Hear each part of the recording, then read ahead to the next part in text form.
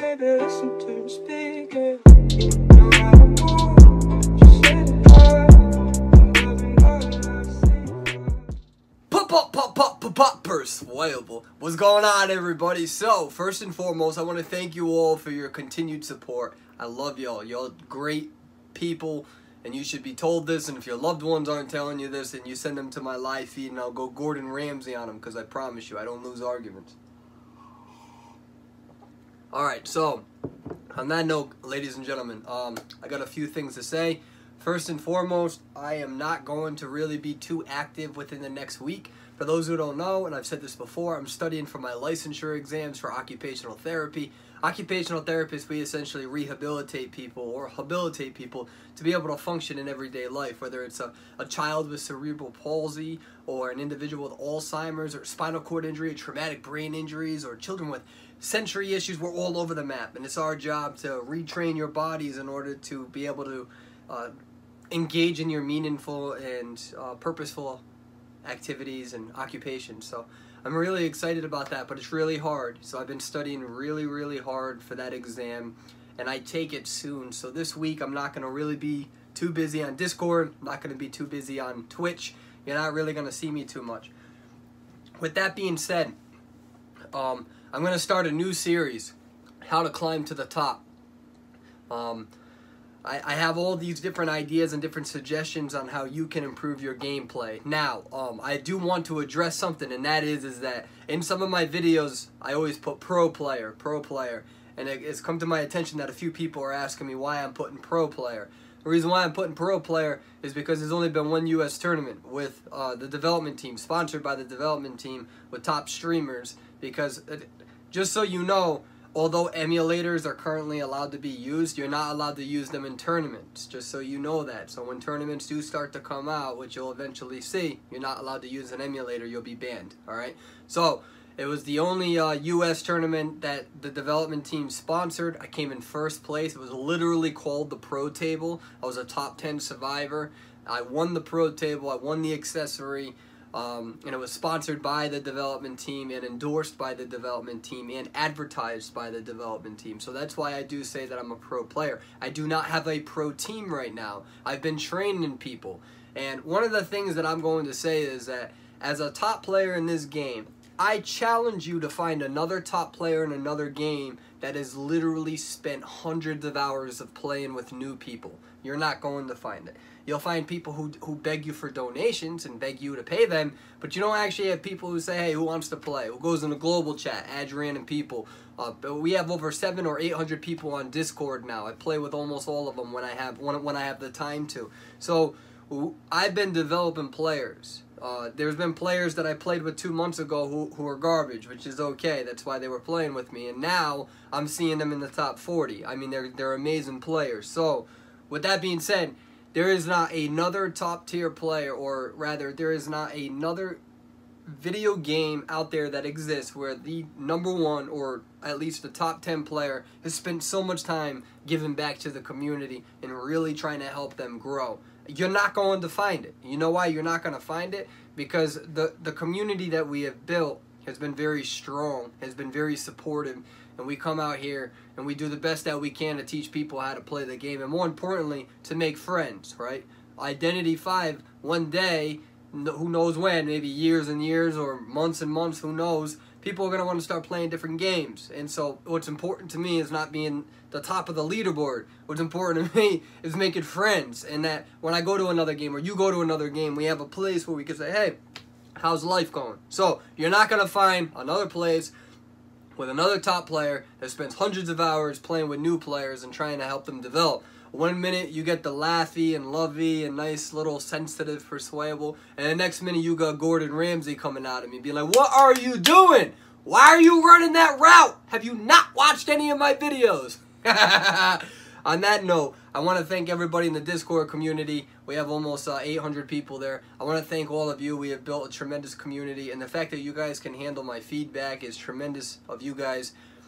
So starting now, I'm going to start teaching you how to be a #1 player. How I literally got to the top of the top. I want you to get to the top of the top, and I guarantee you it that if I did it, you can do it. I'm going to teach you how to do it. You watch the videos. That's all I ask. You don't gotta like them. You don't gotta share them. I don't care about any of that garbage. I'm putting the video out. If you like it, you can watch it. If you think other people will enjoy it, you can help them. If you don't want to help them, I don't care. As long as you know, I got love for you. I don't expect anything in return. Hope you guys enjoy this video. Welcome to the first episode of How to Climb to the Top. Alright, so the question is, how do I improve my gameplay? So I thought about this for a while. This is my first episode, and I was like, what was the most important lesson that I learned when I climbed to the top? Now, sometimes you get those websites where they're like, oh, we got 5 tips for you to be a pro player. And then you read it, and it's like filled with garbage. Like, oh, don't get hit by the hunter. And it's like, oh, thank you, genius. I honestly didn't have to watch this video to know that. Thank you. So I'm going to actually show you what I did. And really one of the best strategies against the #1 complaint. Well, the #1 complaint can be ping, but the second biggest complaint in this video game is about teammates who die or teammates who don't perform well or whatever. So let me make this very clear. The 4 people that I'm playing with are really cool people. I just went into global chat again because I'm not an elitist and I love to play with new players and meet new players. And I was like, yo, send me a friend request and let's play. And so these people sent me a friend request, and because of my rank, they were playing against a little bit better hunters than what they may be used to. So we knew that. We lost a whole bunch of matches, and it was okay. It was cool. We had a really good time, and I was able to provide them feedback. But what happens when you're with a team that dies too quickly or doesn't perform very well, right? That's the biggest complaint. You have a lot of people out there who do nothing but say that their teams are bad or they don't have good teammates. So in this case, that's why I put a very big warning that it's not that these players aren't good. It's just that they're a little bit lower tier. I think they're they're tier 2 or 3. And because of my tier, they're playing with hunters that are probably around tier 4 and 5. All right? So, to answer your question, how I climbed to the top when I first started playing the game, I'm actually going to show you here, is I actually didn't get mad when my teammates would die too fast because I knew that the game was so young, so new, that I had way too much development to blame my teammates. Right? So it's just too convenient. You have players out there who do nothing but blame their teammates. None whatsoever. And all they do is they blame their teammates. Their teammates are garbage. We only lose because teammates are garbage. And I'm the best player in the world. Right? These are usually tier 2, tier 3 players who have this mentality. Right?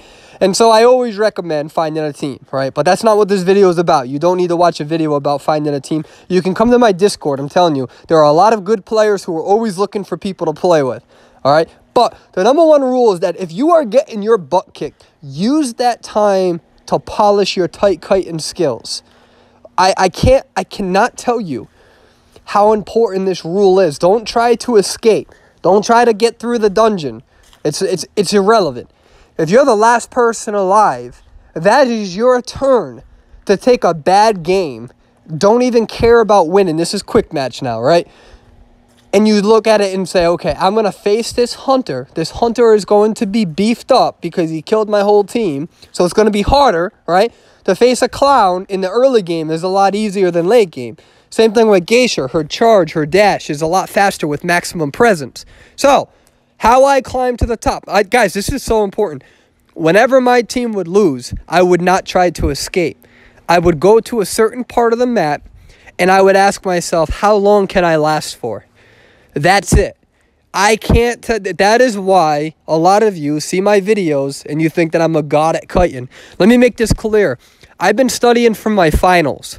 Not my finals. I already have my master's degree. I've been studying for my licensure exams. When I come out with a video, I'm not playing the game for 20 hours a day and only showing you my best match. I only have maybe 2 or 3 hours to play a day, which means that the videos that you see are literally sessions of me kiting on a day-to-day basis. Those are normal kites for me. They're nothing too spectacular, right? And that's why I'm going to show you this match. This is how I got to that point. Do not look at it as, oh, my team died, we're going to lose, or whatever. Actually, you're going to see me with this cipher machine. I almost finished deciphering it, and I decide not to, because I know that the mechanic is going to die, so why give the hunter the tension? I'd rather just measure my ability. I actually have been so busy, and I haven't been able to play a lot, that I haven't been able to play a lot on this map. I still got to learn this map, because this map is in rank mode, and I need to be able to hold my weight as a top player. And this season, I'm not really playing rank mode that much, because I'm kind of in retirement, right, for the season. I'll be coming back next season as a top-tier player. I'm still top-tier in the server anyways, but still, I want to be the best of the best again. And there's a reason why you need to become the best kiter of the best. Now, I can't tell you how many times I have dealt with people who say, well, I'm just not good at kiting. I'll never be good at kiting. That's false. You just got to practice it, and you got to have confidence in your ability. All right? The biggest thing is just learning not to throw these pallets down prematurely. All right? So this is actually, let me make this very clear, this is actually a top 10 player in the game right now. I'm not going to tell you their identity because, no pun intended, because that's just insulting. I don't have their permission. I didn't ask them in the lobby, so I'm going to hide it. But I promise you, this is a top 10 player. This is a good player. This is a very good hunter. All right? And this is showing you what it's like to actually face a top 10 hunter, or a top 10 player, rather. So, with that being said, I want you guys to kind of redefine yourselves. I don't want you to just always constantly blame your teammates. Now, what I mean by that is that there are plenty of matches you're going to lose because your teammates don't perform well. That's a real thing. And it does happen. And if it keeps happening, it can get very annoying. It can get frustrating. But you should use that time wisely to practice your tight kiting. So I actually don't care about surviving. I am not trying to survive this kite. Like, can we make that clear now? I am not trying to survive this kite. I am trying to learn how long I can last with the kite. That's my main priority now. This part of the map I'm not too familiar with. I'm really not too familiar with this part of the map. And I really need to judge each part of the map. I keep telling people with tight kiting, you're not going to get good until you die at least 5 times in every part of the map. This counts as 1 time. This is how you learn. This is how you learn the maps. This is how you learn what you can and can't do, and how long you can stay in an area before you need to transition. Now, in this area, I'm just going to keep tight kiting. My team already lost, and that's okay. And I don't care about surviving. What I care about is repolishing my tight kiting skills and this ability. Looking at this hunter and realizing that I can get away with this tight kite with this hunter. But if this was Clown, it would be a little bit differently with his charge, right? And that's okay, because you have to learn the map. So this is me showing you a few things. It's showing you how I use my time wisely. When my team dies, I'm going to try to live as long as I can, because that's how you learn how to kite. That is the best way to learn how to kite. When you become a top kiter, and this is a true fact, if it's rank mode against some of the best hunters, if they come after me in the beginning, we're almost guaranteed to win the match as long as the coordinator doesn't mess up the rescue. Do you know why? Because I don't go down until there's at least 2 ciphers left. Sometimes 3 ciphers. Now, it took me a long time to get to that point. It took me a real long time to get to that point. Probably only as of maybe a month ago, where it's been consistent. All right, yesterday in a ranked match, there was 1 match in a 2-hour match where I went down in like the first 45 seconds. I actually messed up super bad. It wasn't the hunter's skill. It was that I screwed up. So I'm still screwing up as a top player. This is why you need to keep refining and keep practicing different strategies. Don't be afraid to practice different strategies. So the number 1 rule is that instead of yelling at your teammates and saying they're garbage and they're this and that, use the time wisely. Use that time to practice your skills. It is your time to go one-on-one against a hunter. And don't worry about surviving. It's quick match. Go into the part of the map that you're not too familiar with, or a part of the map where you died a few games ago and you're like, you know what, I want to practice that spot again. This is how you become the number 1 player. This is how you become a top 10 player. This is how you get to the top 50. You need to practice. If you're the last one alive, practice it. And that's me dying.